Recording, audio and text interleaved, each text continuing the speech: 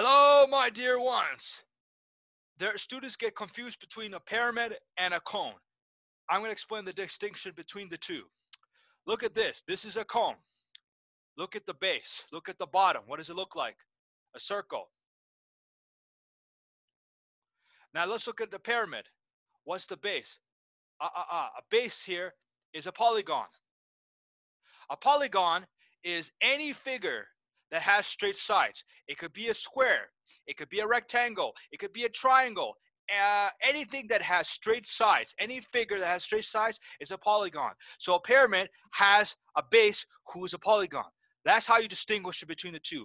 Another way to distinguish it is by how curved the surface is. You notice that on this cone, it's curved. Okay? With a pyramid, it's not like that. It's not curved. That's how you distinguish between a pyramid and a cone.